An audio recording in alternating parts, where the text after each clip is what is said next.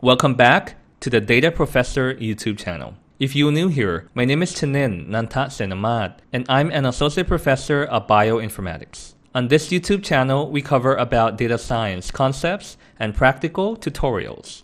So if you're into this type of content, please consider subscribing.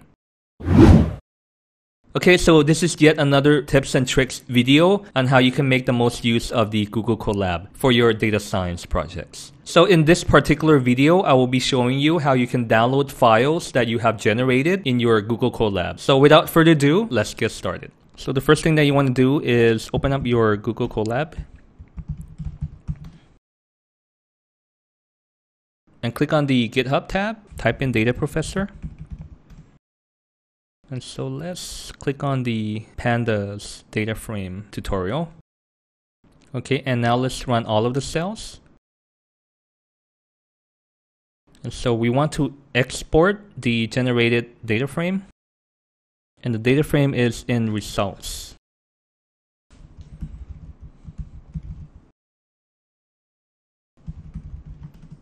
You can see that the results data frame contains two columns, actual and predicted. And so here we're going to export it out.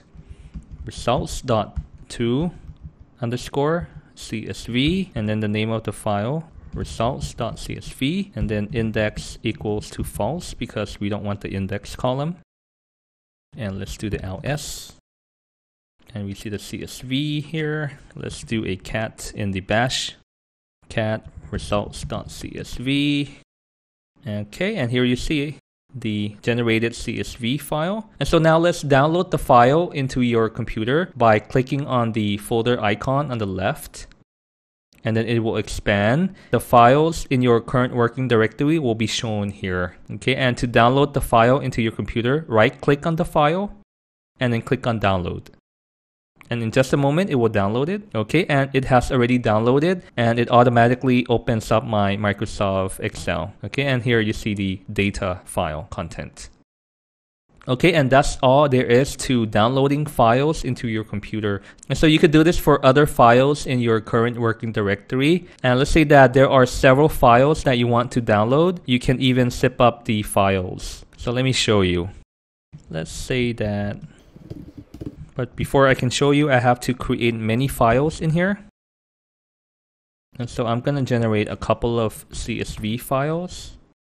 So essentially, I'm cloning the files here.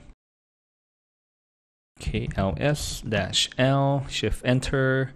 And so we will be seeing that we have the files results 1, 2, 3, 4 and results.csv. And so there is a total of 5 CSV files. So let's zip it up, exclamation mark, zip, and then the name of the file that we want to generate, results.zip, and then star.csv. Shift enter. Okay, and there you go. You have the results.zip and it's about 5 kilobytes and it's right here. Right click on it, download it. Okay, and the zip file is right here. So it works. Okay, so all of the CSV files is downloaded.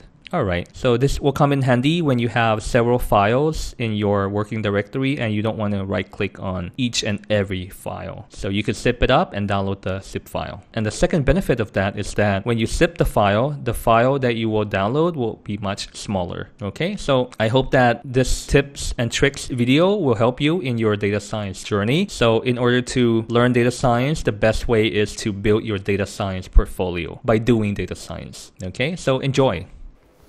Thank you for watching. Please like, subscribe, and share, and I'll see you in the next one. But in the meantime, please check out these videos.